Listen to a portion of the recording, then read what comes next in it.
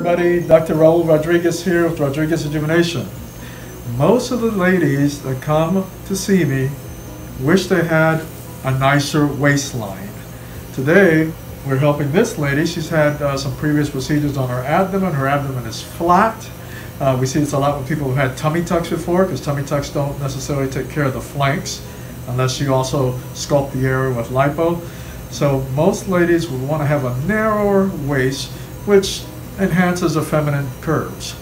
In this particular case, we do that by removing excess fat from the love handle areas so that everything is smooth, and from the love handles and waist area that we're doing. This is a quick and simple way under local anesthesia, no general anesthesia, that we can actually reduce the fat in this area to give you a narrower waistline. Okay? We're just going to, we've numbed up this patient with anesthetic solution, and right now we're just gently moving the suction cannula.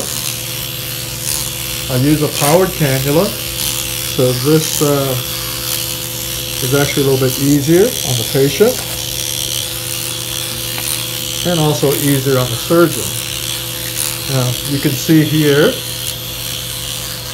see the fat coming out right here, okay, and it's collecting over the container that you see off to the side.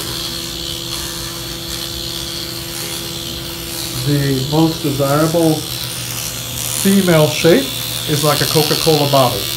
Nice, smooth curves. But nobody wants to have a speed bump where the curves should be. So this is a nice way to have smooth curves, a narrow waistline, by liposuctioning all under local anesthesia of the flanks and waistline. Stay tuned so you can see the after results in our photo gallery and on our upcoming posts.